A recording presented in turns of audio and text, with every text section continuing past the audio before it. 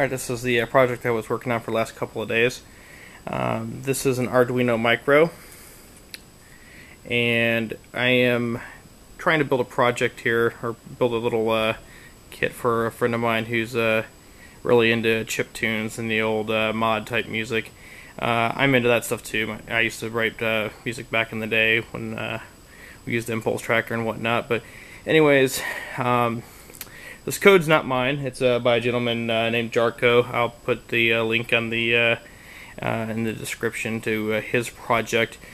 He was running this on an Arduino Uno, and I managed to get the code to work on the Arduino Micro. A couple things did need to be changed around. Aside from that, the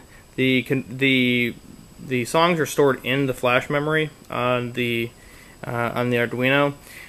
They are compressed. There is some bit manipulation. The samples are not modified in any way, but some of the track data and pattern data and whatnot is compressed down. So the gentleman that wrote the software has a converter to convert XM files, S3Ms, and .it files, as well as mods over to this format. Unfortunately, I ran into a couple of problems with some of the files that I had chosen. One of the Impulse Tracker files that I had tried loading, a track called Last Chip Standing by Chirafa, it didn't quite play well. Some of the portamento stuff wasn't working, so I just simply rewrote this track as an S3M and imported it. So I'll go ahead and play that here in a second.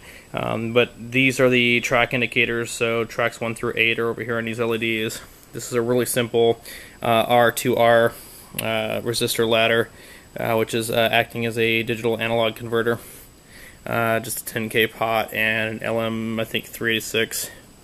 And I got the output going to this old speaker of mine. So the whole thing's powered off a 9-volt battery, so I'm going to go ahead and start this up. The sound quality is not the greatest, unfortunately, probably because my DAC sucks. And I tried my best to get these resistances matched up, but I can only get so good, down to a 0.1% error on those resistances, so I'll go ahead and fire it up.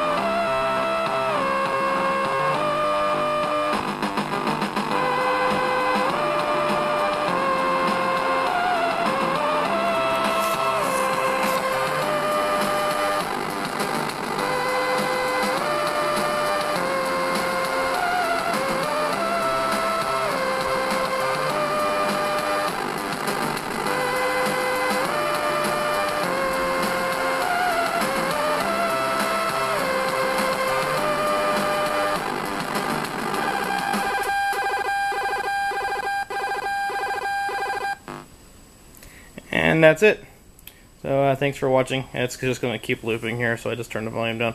Anyways, I will be happy to assist anyone that's interested in getting this piece of code ported over to the micro. If anyone has any problems doing that, I'll be happy to assist and possibly make a couple of improvements to it. I thank Jarkko greatly for the code and help that he's provided online. It's been of great help and prevented me from having to do a lot of the work that I was already looking to do. So next up, I'll probably throw some other mod files at this thing. All right, thanks for watching.